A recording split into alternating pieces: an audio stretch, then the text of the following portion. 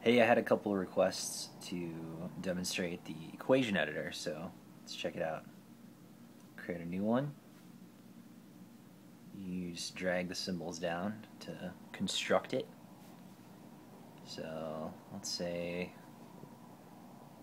we're going to have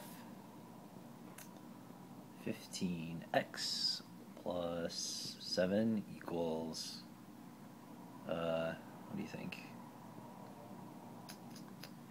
9 times 5x.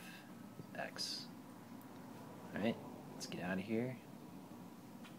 So that means, okay, hopefully this is a correct problem. 30x equals 7. Yeah, let's say we didn't like that result. We can always edit it. Equals 60. Okay. Ooh, much choices.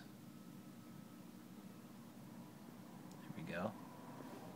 Let's create another one. And this menu shows all the ones we've created. So let's do a new one. Bring the division down. X times x equals x divided by 9. Let's see if this works. Okay. Nope, I don't think this is going to be a good one. Oh, okay. It's true. Alright.